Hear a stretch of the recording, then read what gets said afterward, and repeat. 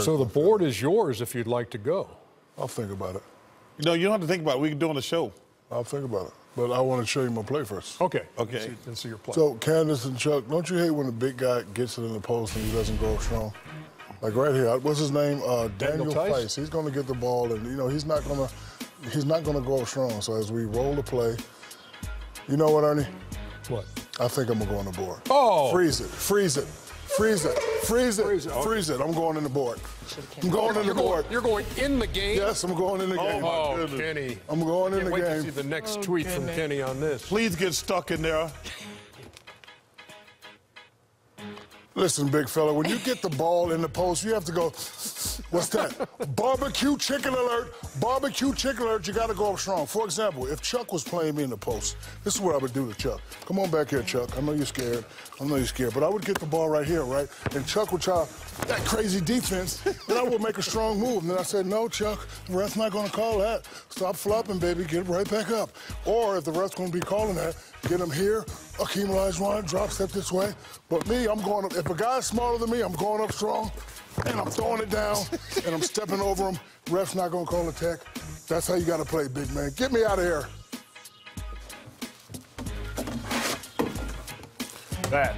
And that's how you got to play, Candace. You got to come. Yo, man, y'all messing up my... Well, Chuck, you were in the game, too. How about Chuck? Look at Come on, that. man. Y'all better quit messing with my poster, man. I just want to say, Chuck, I apologize. I really do, Chuck.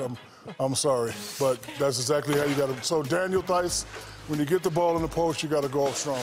Did you break his head when you were doing that move? Yes, I did. Here you go, Chuck. Love you. And if you hold it up from the back. Can somebody call HR? But if you I'm don't getting hold bullied Chuck, at work, America. Chuck, if you don't hold it up, they will do that. So you got to hold it up in the Come back. on, man. Okay? Why y'all color my teeth in, man? Got to go up strong, big man. Chuck, you got 30 seconds to encapsulate the first half of this game. The Rockets switch everything. I would make James Harden pay for that every single time. I'd make him play on both ends of the floor. You know, you only have so much energy in a game. They're letting him play on one side of the court. Like Daniel Thies, dude, you got a 6'3" guy guarding you. You're 7 feet tall.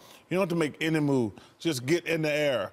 But these NBA teams, man, they're dominant rocks. I mean, they don't have any strategy. It's just, hey, let's just shoot a bunch of threes. They have no strategy whatsoever. These little nerds, these analytical guys are ruining the game. Daniel Tice, by the way. And you just sit there and make sure that you're... Yeah. Don't let yourself go, Chuck. That's like Rock'em Sock'em Robots.